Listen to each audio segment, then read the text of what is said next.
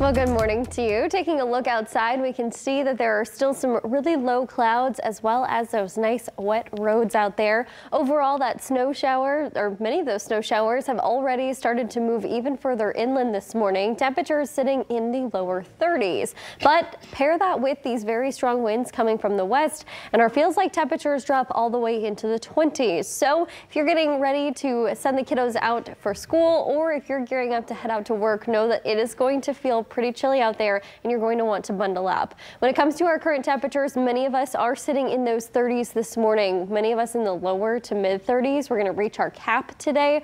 Overall, our highest temperatures will probably rise into about the mid 30s. So we're getting pretty close to what we can anticipate our highs to be later today. When it comes to our winds, they're pushing in from the northwest at about 10 to 15 miles an hour, but some individual gusts have already popped to the upper teens and even the 20s. So we can anticipate to see that those wind gusts are going to stay pretty strong throughout the rest of today. Satellite and radar just disappeared on me, but we have been seeing lots of snow showers, mainly right off of the lake, starting to push further inland. When it comes to our satellite and radar throughout the rest of the region, we are also seeing that those rain showers that we had yesterday have since moved off to the east, so we don't necessarily have to worry about them too much.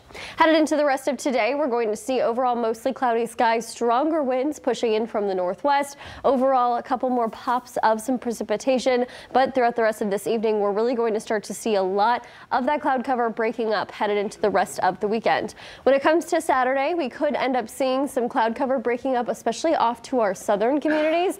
They could see some of that sunshine, but everyone else mainly cloudy.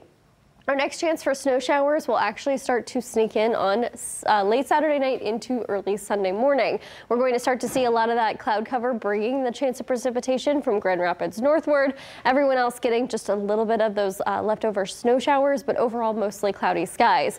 This precipitation could bring us anywhere between about 1 to 2 inches of snow on Sunday, so that will be our highest amount that we could potentially see for the weekend. When it comes to potential snow, I just wanted to toss this up here that we really won't see a whole lot accumulate over the next couple of hours because it will continue to be pretty light. For today, temperatures rise to 34 degrees. Overall, mostly cloudy, cool and breezy. Scattered snow showers throughout the region. Those strong winds continue overnight. Temperatures fall to 27 degrees and it will stay nice and cloudy as those snow showers taper off.